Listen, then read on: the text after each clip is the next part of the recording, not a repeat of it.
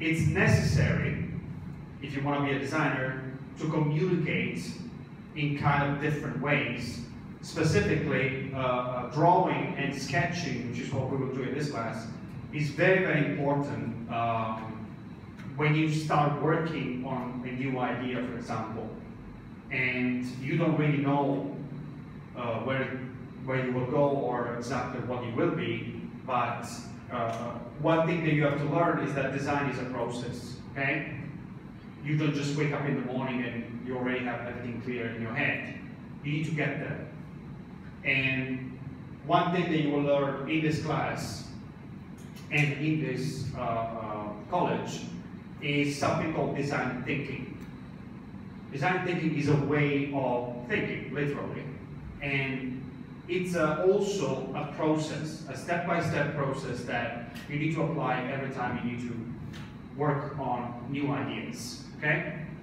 Now, you are taking this class because 99% of designers, at least the good ones, when they start working on something, they don't just jump on the computer or make a phone call or send an email. They sit down with a sketchbook and they start drawing something. Okay? I mean, my sketchbook is full of this stuff. If I have time, I will put together some of my sketches to show you how it works and how it looks like. Of course, it looks a little bit messy in the beginning, but that's how ideas are. Ideas in your head are a little bit messy, right? So when you try to draw them on paper, what you are doing is that you are trying to clean up your head, and putting something on paper is a little bit like telling yourself, this thing is real. Because now it's not in your head, now you see it on paper. I know this sounds obvious, but if you think about it, it's the first step from having an idea to actually making something, okay? Now, if you do other jobs, maybe you don't really need this too much, although I personally believe that everybody, no matter what job you do, if you are thinking anything at all, not just designing a house or furniture, if you are thinking about something, having a piece of paper is a big, big help. That's why I told you yesterday, everybody should have a notebook. It's your brain on paper, basically.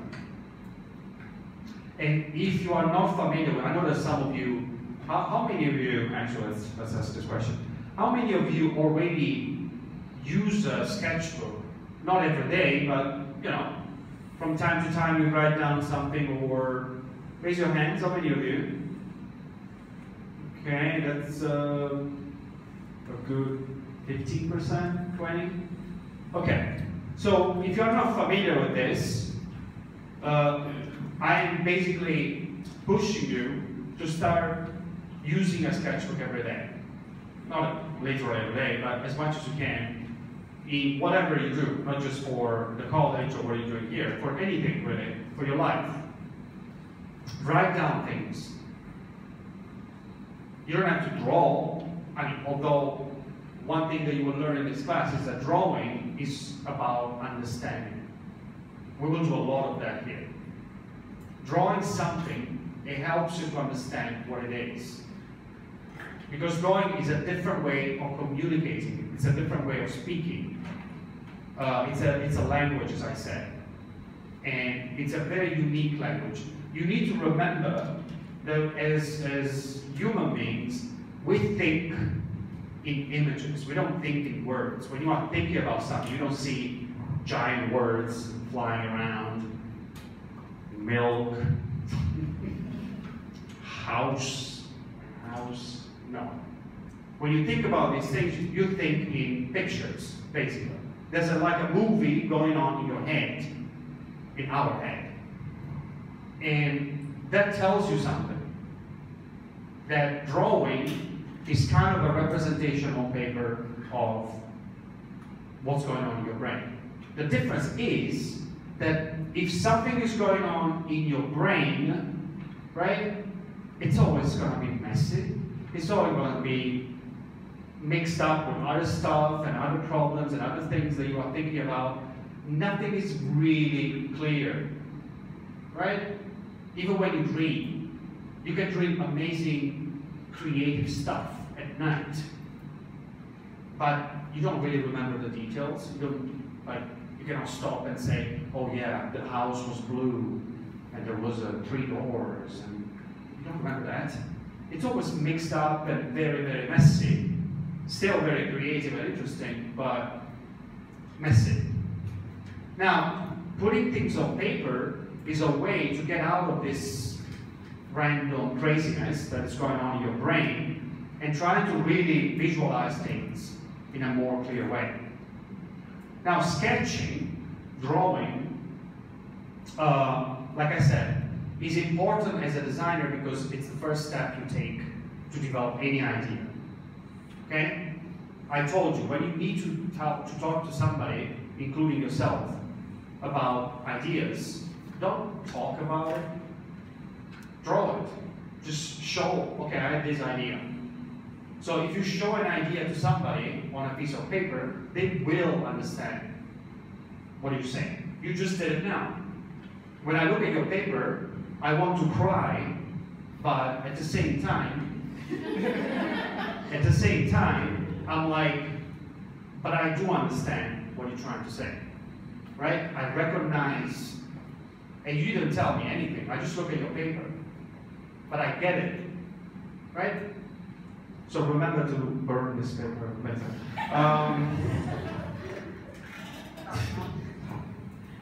So, no, don't ever talk about this again. So, we are trying to learn how to represent ideas on paper. This is what is this class about. Okay? I noticed some of you, no, I don't know that anymore after I've seen your paper.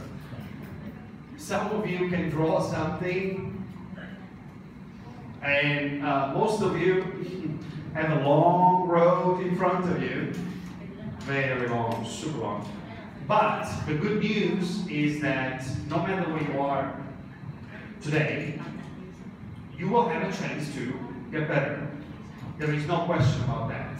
You will get better. Now, how far you can go, it really depends from how much work and how much practice you decide to put into it. Some of you might think that drawing is not important. Let me tell you that this. Most of you, when you were a child, you used to draw, right? Anybody didn't draw? Anybody? No. And some of you probably were actually good at doing that. Some of you don't even remember that anymore. Now, you see, the problem here is that most of people grow up, stop drawing because life happens, and they think they cannot draw anymore. They basically say, I cannot draw. I don't draw, I cannot draw. That's it. I'm done with it. And most people also believe that drawing is for children. It's something that, children do. Those children. And I'm like, why do you get this idea? Who told you this? Children or designers or artists, right? People think that drawing is something that you have to be an artist to do, which is completely nonsense. Who stops you from drawing? Somebody, I don't know, told you if you draw something we're going to kill you. No, everybody can draw. The only problem with most people is that you grow up and you stop drawing. And of course, if you don't draw, if you don't practice, right, what happens is that you stop being good at it. You don't know how to do it anymore. It's a little bit like driving, it's a little bit like swimming, it's a little bit like exercising. If you don't exercise for a very long time and then you go to the gym for 30 minutes, what happens? What happens?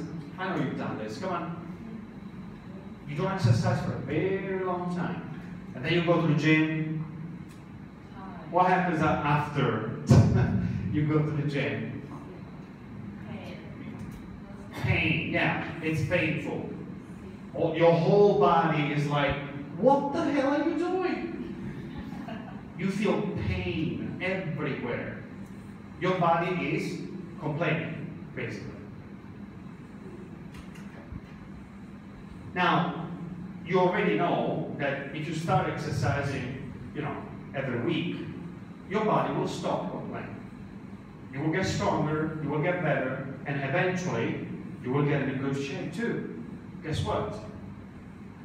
But, that's a good example of what practice means, and you can apply the same thinking to anything, really. If you stop doing something and you don't do it for a very long time, obviously, you forget about it. You don't know how to do it anymore. Even driving, if you don't drive for a very long time, and then one day somebody asks you, oh, can you drive me home? I mean, I would never do that, but what happens is that you're going to struggle a lot, maybe you're going to crash into something. Because you're not used to it anymore. And with drawing, it's exactly the same. So, again, I told you this yesterday. If you're serious about it, and if you really want to get in good shape, you need to practice a lot. If I give you, we will do a lot of exercises here, but when you go home, feel free to keep drawing other stuff. It doesn't hurt you. If I teach you something, go home and do it like 10 times. Over and over and over again. Nobody gets good at anything, really, without practice. No one. I don't know anybody who is good at anything who doesn't practice. You need to practice all the time. Now, of course, I'm not asking you to draw every day for 6 hours. But, in between not drawing ever and drawing for 6 hours, there's a middle way, right? You can find a middle way for 10 minutes, maybe, every day, draw something. If you don't know what to draw, easy.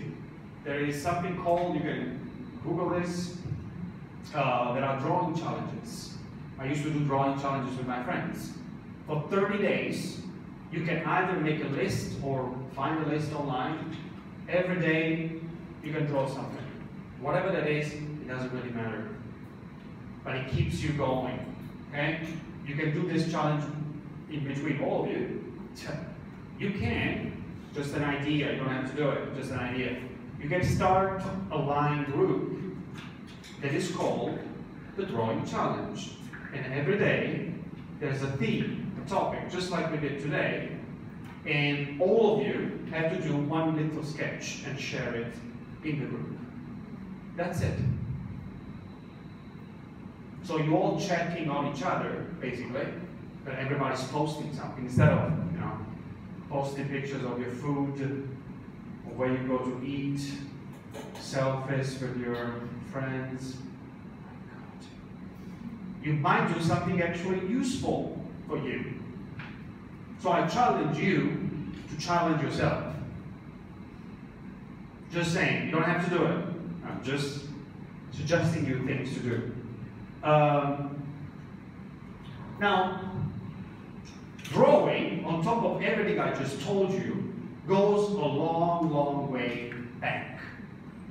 And if you don't believe me that drawing is such a kind of a human, essential thing that we do, think about this.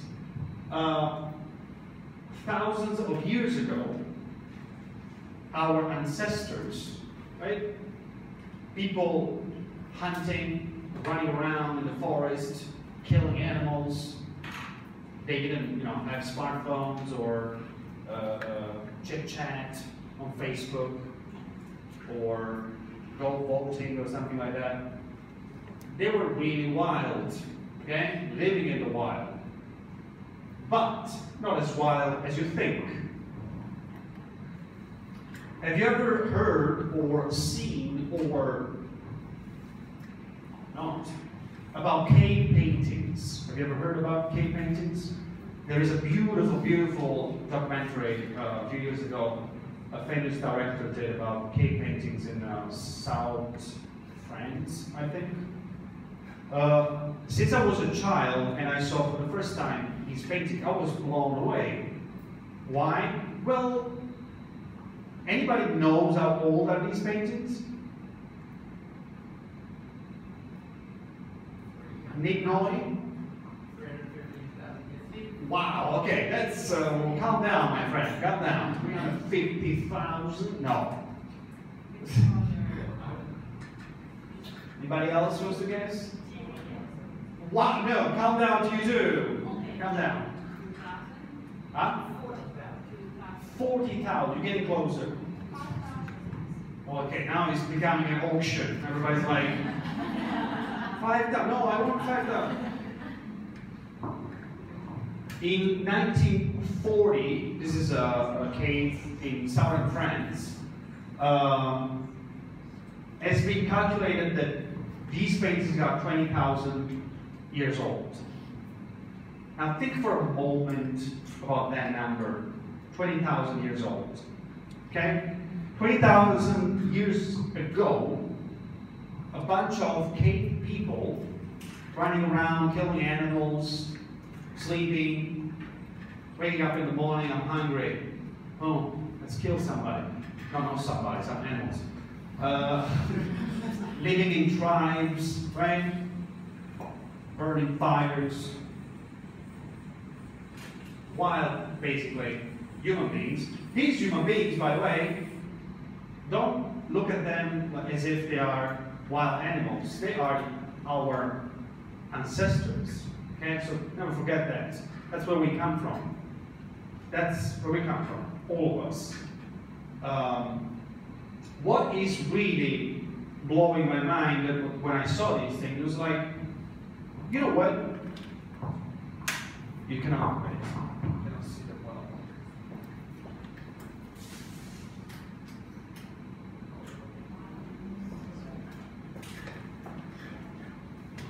Again, just think for a moment that these people 20,000 years ago did this.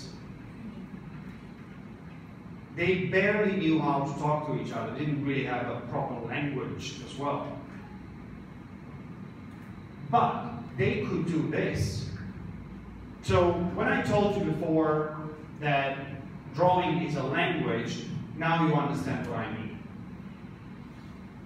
Anybody, just again for a second, anybody can tell me what they are trying to say on these walls in this cave? What is the message? Because I guess they are sending a message, right? They are expressing themselves. What do you see on the walls to begin with? Child, animals. Why do you think these people are drawing animals? Fear. What? Fear. Fear? That's what you said? Yes. Okay, anybody else?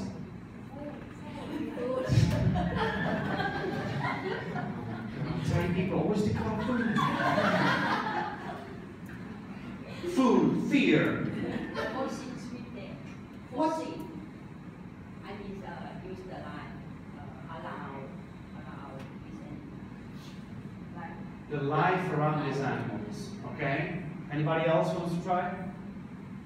Why are they drawing this? They can draw anything, right? Obviously they can draw. We know that. They could draw anything they want to. Why did they choose to draw the animals?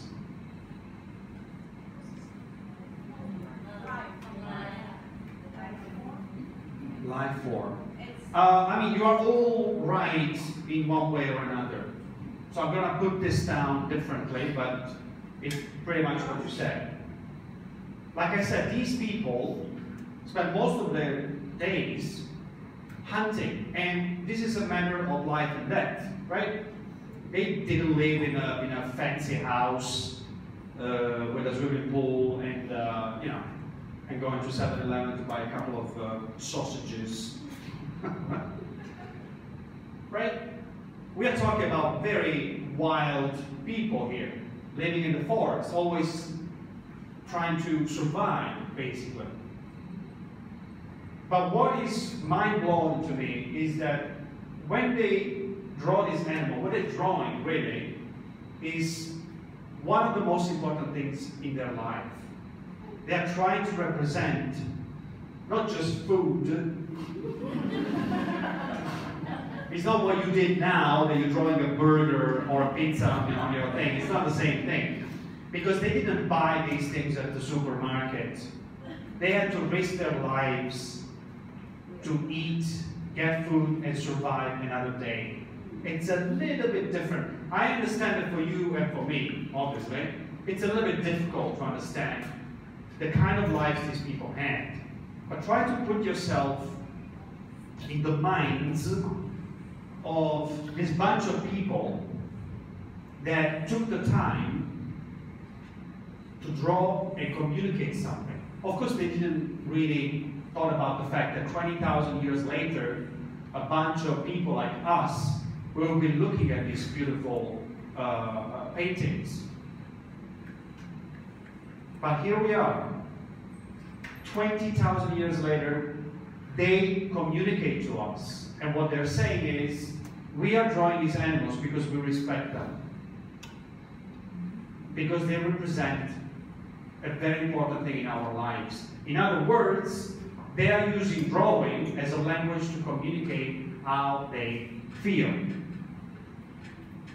They are communicating feelings, they are communicating ideas, right? And that's a little bit what we all do when we draw something. So, drawing is powerful. So powerful, in fact, that 20,000 years later, we're still talking about it. This is not a movie. This is not a YouTube video, right? It's a powerful message. This is real communication. Drawing is communicating what's going on inside of you. Now, if you still think that drawing is for children, all right? I hope now you are changing your mind. Children communicate through drawing? Of course they do. We all do. We all did, at least. But you need to understand that that's very human. That's what makes us human in a way. Before language, before writing, there was drawing. It was there before anything else. Right? And these people are telling you, pretty much, you need to draw because you need to express yourself. So, that's what you need to do when you draw something. And that's important, I believe, at least in my opinion, for everybody. It's not just for you because you are becoming a designer. Of course, for us, it's a powerful tool that we need to use because we will design something, and without drawing, you cannot really express your ideas that much. Sure, you will use computers, you will use other tools, but think about this for a moment. If you don't know how to draw or to express your ideas right away, and ideas, of course, are messy and they come and go. Drawing is the fastest way I know to really start getting things real on paper, outside of your head. Okay? So next time you draw something, think about these people, what they did, and what they were communicating. Okay?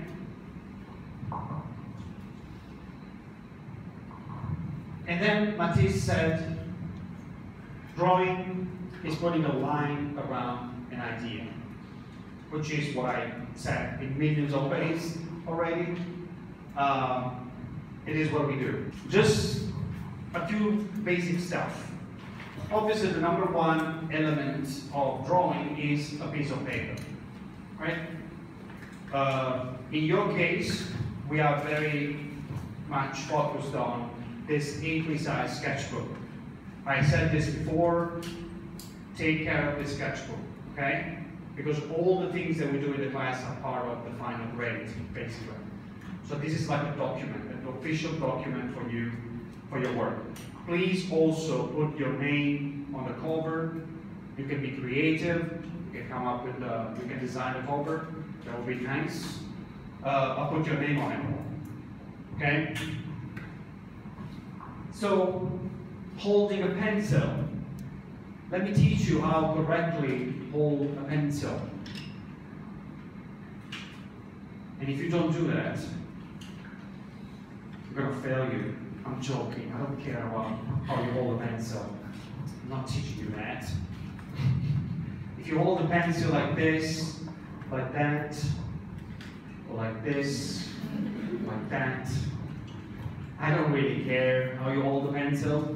Yes, I will teach you later how to do some specific techniques, but whatever you feel comfortable. I think you are old enough to know how to hold a pencil by now. If you are not, we'll see a psychologist. So, holding a pencil. By the way, one thing that I will often tell you is that one technique that you will learn is to quickly sketch something, just a general outline, and then work on the details later. This is a basic technique that all designers know. When you draw something, I told you before, you need to be confident, but at the same time, you need to be quick to put on paper as quickly as you can what's going on in your head. For many of you, that's going to be hard. Why? Because you worry about the fact that you're going to make a mistake, that the line is not straight enough, and I don't like it. That's why sometimes I will ask you to draw with a pen. Because when you draw with a pen, you can't worry about that anymore. You just have to keep going. When you draw with a pencil, the good thing about drawing with a pencil is that you can actually be gentle, light with your touch. So the lines are very, very light. You start seeing something, it's a little bit blurry basically, but it's not clear. It's there, but it's not very clear, and you can work on that later step by step, okay? You can do that with a pencil, and you should do that with a pencil. Not because you have to erase it later, but because it's like, you can literally see an idea drawing. For most of exercise, I will do a demo, which means that I will sit among you and sketch it and show you how it's done. So you can see right in front of your eyes how it works, okay? So we will go through all of this. Drawings can be two-dimensional, flat, they usually are, but also you can express perspective in drawings, meaning that you can see things in 3 dimensions. One of the most difficult things that you will learn in this class is to draw interiors perspective. If you're an interior designer and you don't know how to do that, not really a good interior designer, sure, you can do a 3D in some software. Yeah, my nephew can do that. You need to learn how to visualize on paper with a pencil an interior, a space. Interior design is all about space. If you don't have the space in your head, and therefore on paper, what kind of designer are you? Right? I would never trust somebody who doesn't know how to draw an interior on a piece of paper. Why? Because if I'm talking to a client and I have an idea, right? I don't have to say, oh, wait here, I need 6 hours to go back and, you know, do a 3D model and then do the renderings and then come back to you. I'm like, what? You have an idea, you sketched on paper right in front of the client. People understand perspective better than they understand floor plans and sections and elevations. Why? Because they are technical. Why do you think, I'm sorry that I talk about this again. Why do you think when you are building your IKEA stool or whatever you're building, the drawings are not flat? Did you notice that? They are 3-dimensional. Why? I just told you 6 seconds ago. Why they are 3-dimensional? Yeah, everybody gets them. Everybody can understand them. If they drew like sections and top view and I'm like, most people will not get it. They draw actually 3-dimensional, the instructions, because everybody gets them, right? So you will learn that. We will get there. We will learn perspective. representing a space on a piece of paper, coloring it, giving it life, materials, all of that. So, this is what I want you to do. This is literally a warm-up exercise.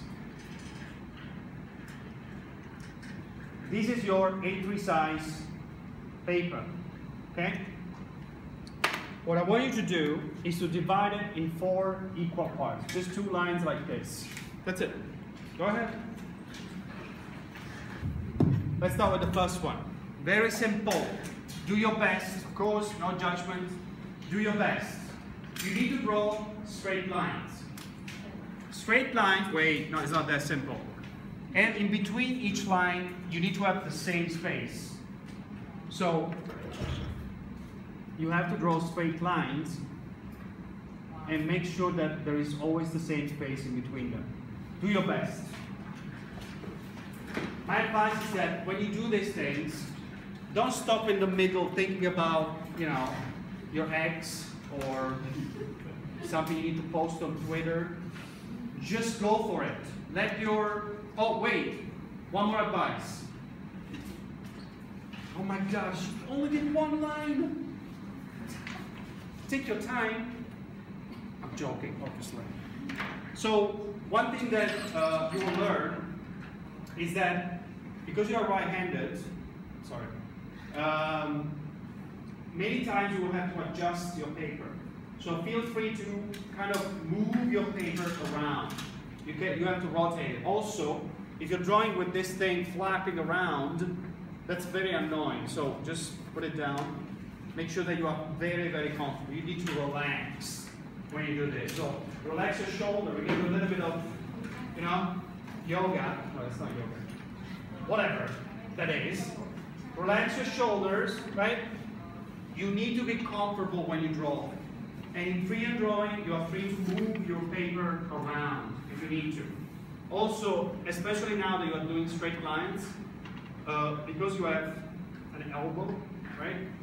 See? If you do this, it's a little bit difficult, but if you do this, it's a little bit easier. So you might have to turn around your sketch group to get a better feeling. You need to, there is no right or wrong way to do this. You need to find your most comfortable position.